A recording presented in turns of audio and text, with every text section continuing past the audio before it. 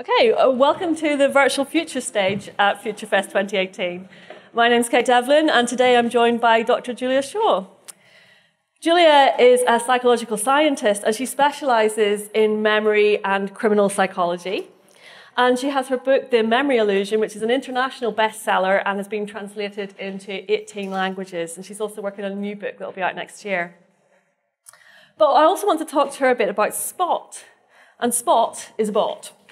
And Spot is a bot that is used therapeutically, in a way, in order to report sexual harassment and discrimination in the workplace. So can you tell us a little bit about that?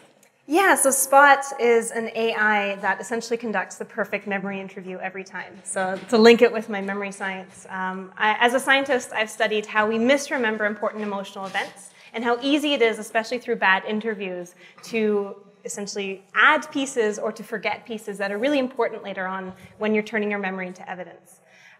Spot helps employees record and report workplace harassment and discrimination. It's not just for sexual harassment. We're actually specifically trying to broaden the conversation because I think there's too much focus on this sort of issue. This is a woman's issue, which I think is really quite divisive.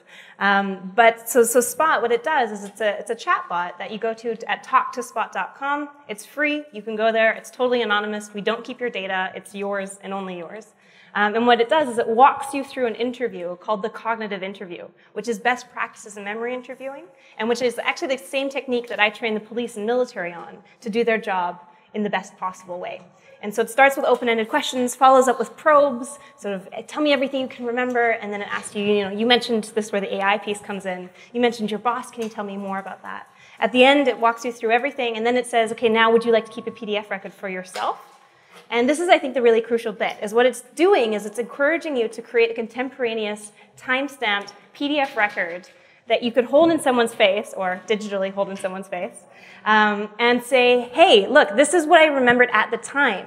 It's not my brain's version 3 months later, 2 weeks later, 2 days later. It's the version at the time, asked in the best possible way, extracted and preserved, and I think this is what excites me, outsourced. I think at this point, I've come across absolutely nothing in neuroscience or in memory science in general that says, here's how to preserve a memory perfectly in your brain. And so this is why I've moved towards AI. And given that there's so many people who want to talk about harassment and discrimination right now, we help them preserve that experience, that emotional experience. And then we also allow, after this, if you want, the ability for you to submit a report. And you can submit this PDF record anonymously to your employer as well. So it's really trying to ease the process, make the best possible evidence, share that with someone, and then also give companies the ability to take action. Well, there's so many nice things about this use of AI, and it goes way back to sort of 1966 when Joseph Weizenbaum came up with the ELIZA bot. Mm-hmm. And ELIZA was really interesting because he kind of made it as a parody, but he found out that people get really, really attached to it. Oh, it's amazing. So people, like with lots of bots, they tell Spot that they love Spot. They'll tell us as well, because we ask for feedback, they'll tell us that this was sort of a really intense, emotional, cathartic experience, even though, to be honest, we designed Spot to be very practical and neutral. It's specifically not an ELIZA bot, but the same principles of sort of oversharing can apply.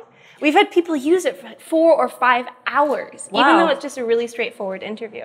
There's that need for people to assume that level of intelligence, even when it's not really there. It sort of draws them in, doesn't it? And I think it's not just that, but I think it's that sometimes we sort of assume that you need, quote, a human connection, that you need an empathetic person looking at you, sitting across from you, nodding.